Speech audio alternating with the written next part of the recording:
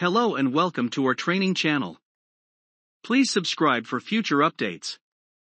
In this video we will highlight some details related to Siemens PLCs and Emerson DeltaV Profinet communication. We will use the iDevice shared memory feature provided by particular Siemens PLCs.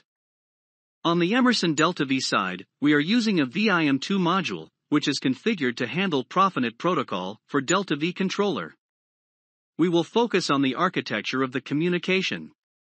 To find more about iDevice features of Siemens PLC, please watch the video we created for this subject. Please pause the video to analyze each slide details. At the beginning you will see some slides, where we are highlighting the data mapping and data flow between Siemens PLC and DeltaV.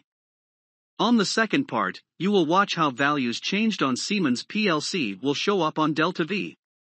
To configure the DeltaV VIM2 card, please watch the video we created for it. Some theory for DeltaV programmers who are looking to access the iDevice memory areas.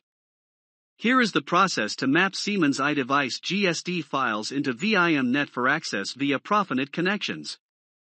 In any Profinet device, data is mapped in the GSD file, supplied by the device manufacturer, with signal details and corresponding data type.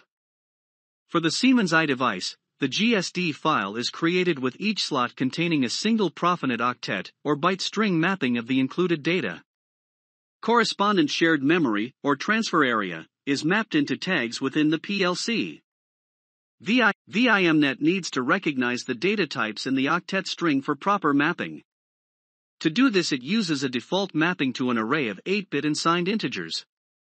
Starting in VIMnet version 9.5.4, this mapping can be modified in an instance of the iDevice GSD file. Siemens PLC theory. The Siemens PLC iDevice mapping creates a series of submodules with a mapping to the data tables with table type, offset and size specified. See next comments. When the GSD file is generated, each record generates a submodule with a single field, formatted as an octet string or byte string.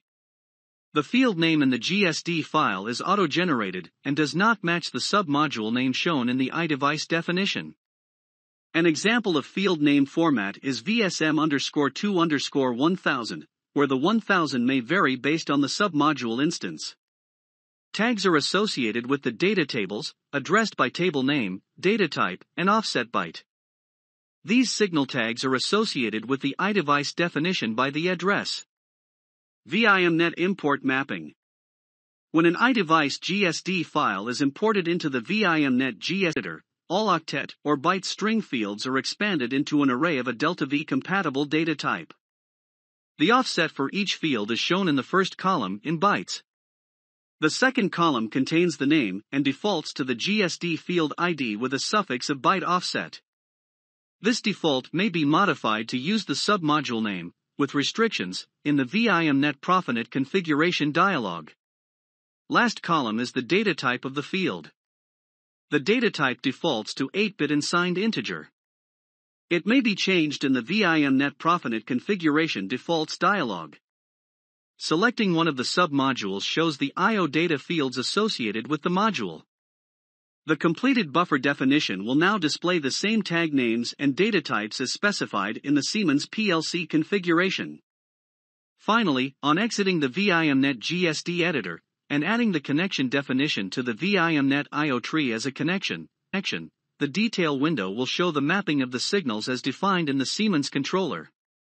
The data type and field name have default values when importing Profinet octet or byte string fields.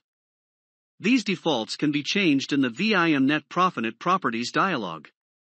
To access these, right-click on the VIMnet tree branch, then in the VIMnet Properties dialog, select the Profinet button which opens the Profinet Configuration Parameters dialog. Selecting one of the entries in the default octet data type combo box will select the default data type to convert the octet or byte string into. If insufficient bytes for a complete field, the last bytes will be left as 8-bit.